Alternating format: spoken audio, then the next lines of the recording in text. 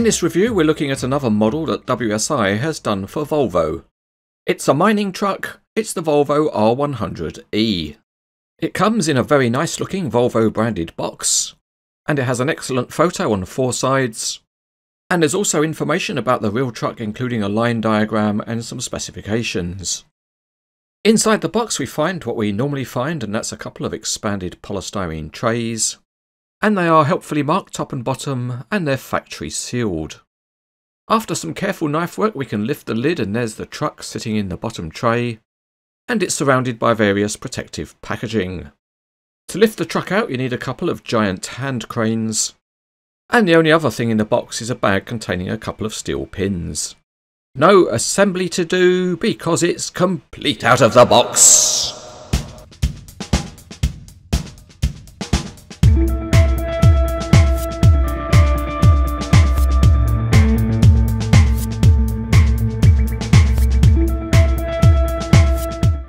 So we start underneath and things are looking very good. You can just see the engine block underneath, and the steering and transmission parts are all modelled very well. The fuel tank and other parts are there, and the big tyres have a nice tread pattern and are made of very hard material. There are also large mud flaps which are not too soft. Moving to the front, and the stairs all have a nice tread pattern, and the modelling highlight is that the handrails are metal throughout. Another particularly nice aspect is the front grille, and you can see the intricate meshwork. And there's also a very nice small Volvo badge. The front of the cab has lights on it, and the cab internal detail is excellent with a fire extinguisher and Volvo on the seat back. And even though it's very hard to see, there's a finely detailed instrument console, together with a badge on the steering wheel. Outside the cab there are very small graphics and nice mirrors, although the angle of the mirrors doesn't look quite right.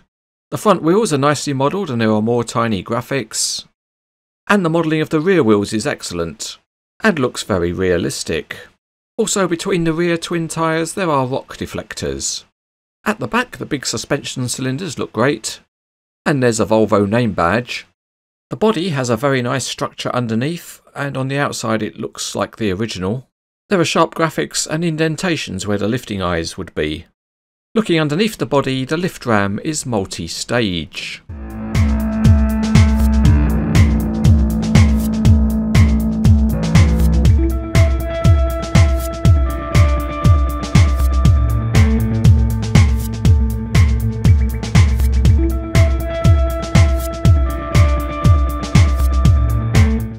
Checking out the chassis, and the front wheels spin independently as you would expect, and the rear wheels are fixed to a common axle.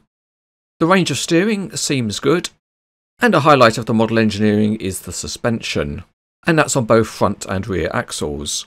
In terms of rolling along, the Volvo performs very well, and that's helped by the heavy weight of the model. As you can see there's no shortage of suspension movement, and if we set the steering, the truck turns reasonably sharply.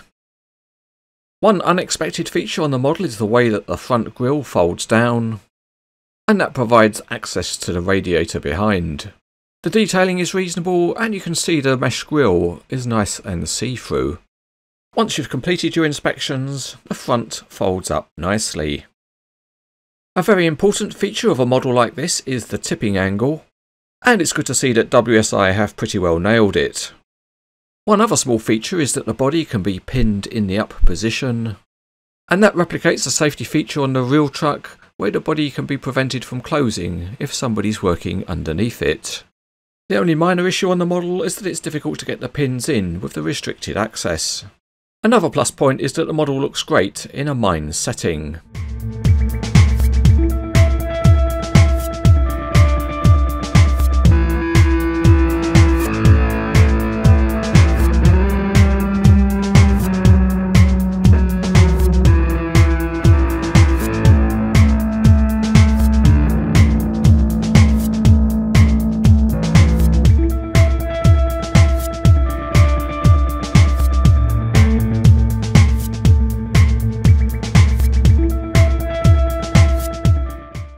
WSI Models has made a really good job of this rigid hauler mining truck.